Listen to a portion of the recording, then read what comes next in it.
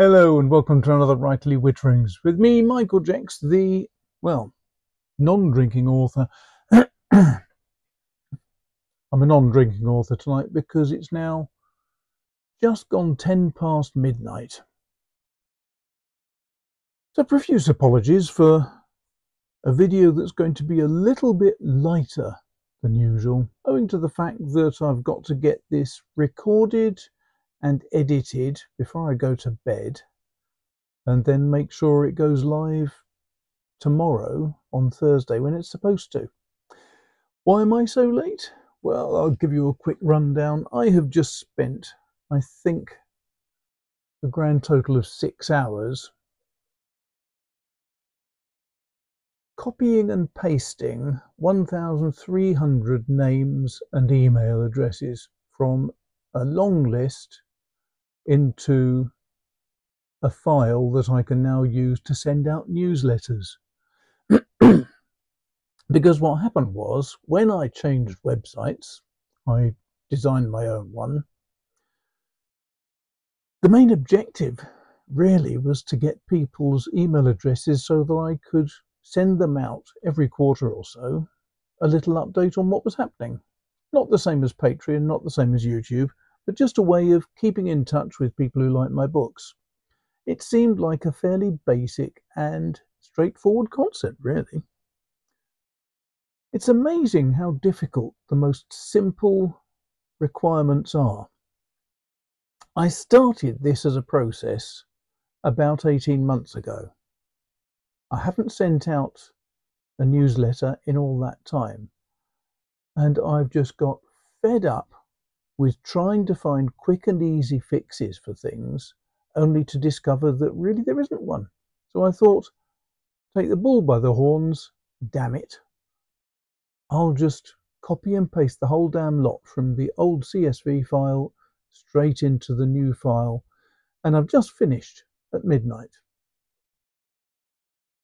So hopefully all of those of you who are interested, and if you're not, why aren't you, there is going to be a newsletter going out probably this weekend, roughly the same time as I do the next Patreon information pieces, and hopefully there will be lots in there of interest to people who are interested in me, my books, my writing, and whatever's going to be going on in the weird and wonderful world of the Jecks website coming up. But I have at least had a chance to test a new, very clever little tiddly microphone, which seems to work very well when plugged through and working on my phone. So there's going to be some new options for going out and about and vlogging while walking. So that should be good fun. Anyway, all of that is a very long preamble. Owing to the fact I have been very held up and life's been a bit difficult, I thought I'd just keep this simple. So what I wanted to talk about was little pocketable pens. Now this is from Tom's Studio. He's a chap who lives in Dorset and he's very keen on design. Next to it here I have a Kaweco, and you can see that the Kaweco is just a little bit bigger, which makes this quite an astonishing little piece of kit. I was sent this by Tom's Studio a year and a half ago, and it's just a simple pocket pen, but it's got several features that I really like. Now, the Kaweco is a fantastic pen. I love them. I've got loads of sports. They're convenient. They've got a really nice feel to them. They're just a brilliant little package. This is different. It's made out of solid aluminium. No clip, as you can see, but it's got, I think, 8 sides. Yes, it's octagonal, so it won't roll off your desk. And it's a simple sort of design. You pull out the pen, like the Kaweco, post it and suddenly you've got a very large size pen indeed. Look at that compared to the Kaweco. Big difference. Now what's really nice about this pen though, well, there's several things that are really nice, things I really like. It's got a really good feel in the hand. It's got ever such faint ribs. Can't hear that, can you? The microphone's on me now. So it's got little ribs, which means that although it's metal, it feels quite solid and immovable in your hand. Even when you get quite warm, the little ridges going right the way round keep it very firmly in place. It's got a very nice nib. It is titanium, I believe. So it's not the most glorious colour, but it is nicely flexible. Now, it does occasionally have a bit of a problem with railroading. You know what that means? Some of you will, some of you won't. It means basically when you press too hard, sometimes the feed doesn't work fast enough to allow the ink to flow.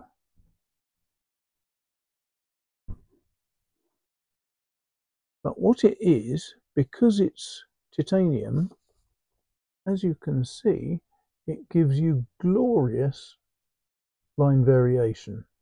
Now this has been sitting in my pocket for the last couple of days. I haven't used it for several days. So the fact that there's no railroading is really good. There, I'm using Israel Zeblau, which is a lovely coloured ink. So, it feels good in the hand. It's got a very good length. It has an excellent nib. If I had a criticism, it's got a slight wobble. You can just see there. Because it's only held in with two O-rings, the back here, that's all that holds it in place. It does mean that there's a certain amount of flexibility, which you can probably see there. I've noticed it. I don't find it gives me any problems at all.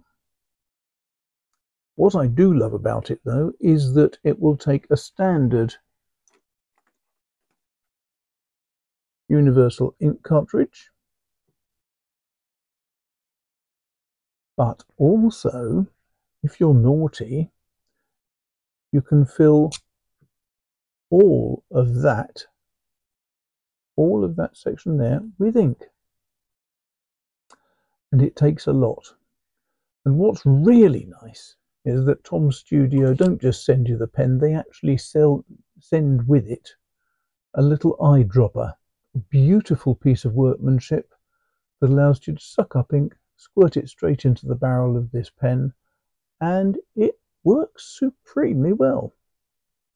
Now, last year I went cycling across a little bit of Brittany. Some friends and I went over to France and just cycled for 150 miles for a couple of days. It was wonderful fun. And this is the pen I took with me because I thought it's just going to be fun to use. And it was. And it didn't burp or misbehave or blot.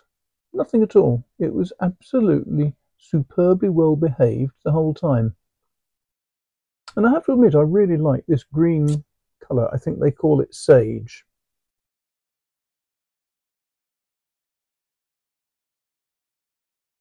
And that basically is it.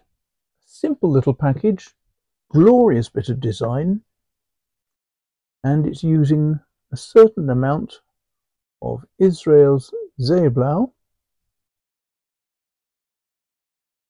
as you can see. This is a bottle that I had, and it has now coloured all of my house because I left the bottle on my standing desk and it slid off, and the cap smashed on the floor and sprayed ink over my chair, my dog, my floor, my carpet, my everything. Several books too, which was a bit embarrassing. They were supposed to be ready for sale, but they had to go back into storage. And I spoke to those lovely people at PV Ackermann and bought a bottle of Delftsblauw as well as another Israel Zeeblau.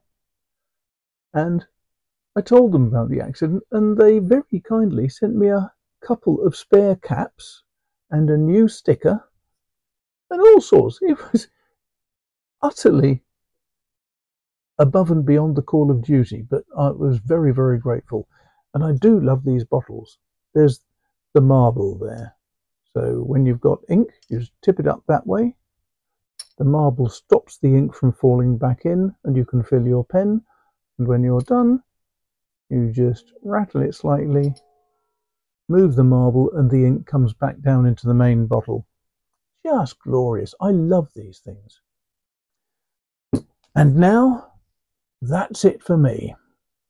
I'm going to edit this. I'm going to put it up tomorrow. My apologies for the fact that it's been done at very short notice, but this year is one of those years where there's just too much to be done for me to be able to spend too much time planning and doing videos properly.